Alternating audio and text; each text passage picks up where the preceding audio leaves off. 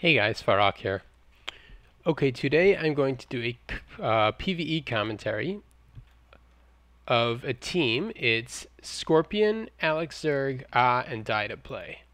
This is the most popular PvE map. It's called Bad Harvest, and it normally takes well over 20 minutes to complete. This team did it in an astonishing amount of time, which you will see. You're officially supposed to protect this wagon and then kill a bunch of warlords and then kill the healers and finally take out the rogue giant. But they use a very clever way to get around not doing that.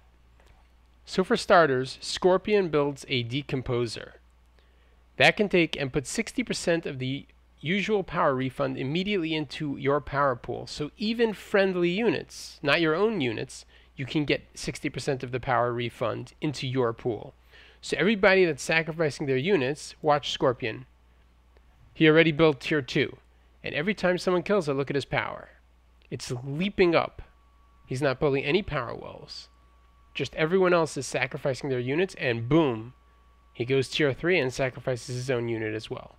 So now he has 90 power and he's already tier 3, and the game just started, not even 50 seconds ago, which is pretty crazy.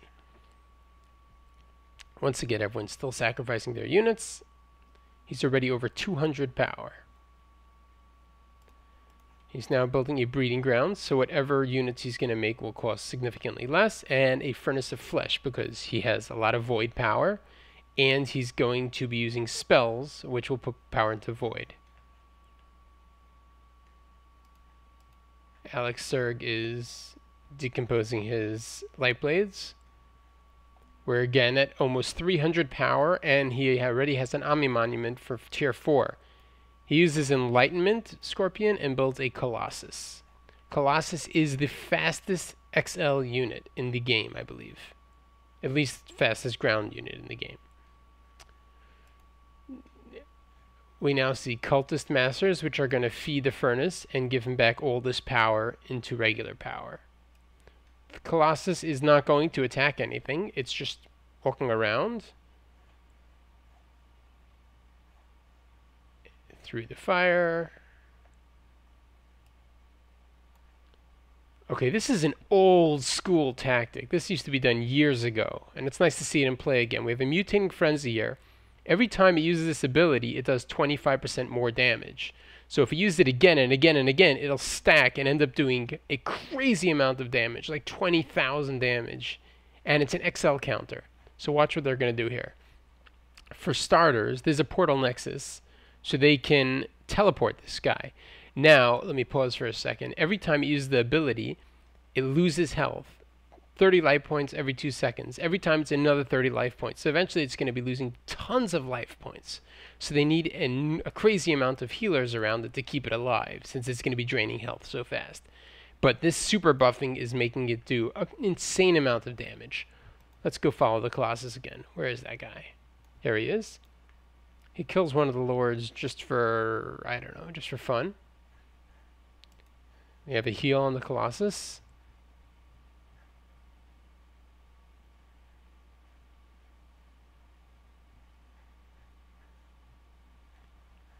He keeps using green peace, by the way, throughout the map so that all the enemies just don't attack him.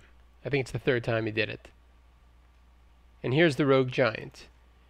Now, he used a spell that builds buildings, or maybe you can drop it. I'm not exactly sure how this works. But he built the portal station right here so he can teleport anything from here right to here. Now remember, this Mutating Frenzy is super duper buffed, probably does something around 20,000 damage, and it's an XL counter, so you give another 50% on that. Let's watch how this plays out. There it goes, and they're going to have to keep on healing it because it drains life so fast. 2 or 3 shots, done. And the replay's over. That's pretty ridiculous. Don't try this at home, kids. Alright, see you guys in the next video.